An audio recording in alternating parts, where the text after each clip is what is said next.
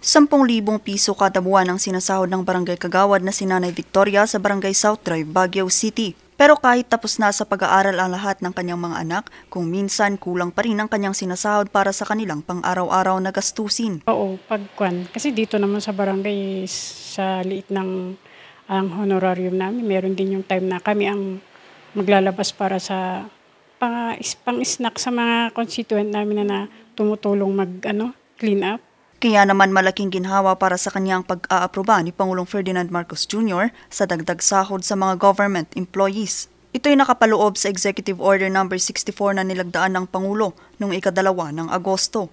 Maganda yun sa amin, magandang good news yun sa amin. Maliban sa aumento sa sahod, mayroong ding dagdag na allowance. Saklaw nito ang lahat ng civilian government personnel sa lahat ng sangay ng pamahalaan.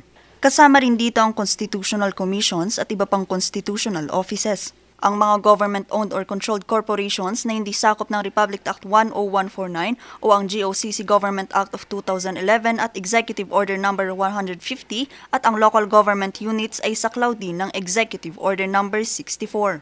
Furthermore, we have extended the services of our job order and contract of service personnel working in government. This